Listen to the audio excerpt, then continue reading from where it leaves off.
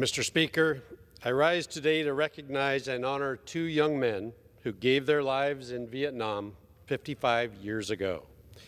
Marvin E. Galbraith and John Timothy Lane were friends who grew up in Brewster, Washington as the Vietnam War broke out.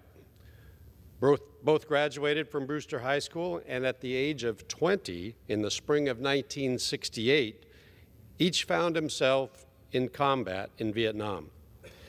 Lance Corporal Galbraith served with K Company, 3rd Battalion, 7th Marines in the I Corps region of South Vietnam. On March 27, he was killed by a landmine while on patrol in Quang Nam Province.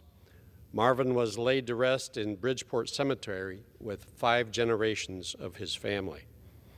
Private First Class Lane deployed in the Mekong Delta with B Company of the 4th Battalion, 9th Infantry Manchus of the 25th Infantry Division. On May 4, he was killed in a night battle near Duc Hoa when he threw himself on an enemy hand grenade in a brave act to save his fellow soldiers.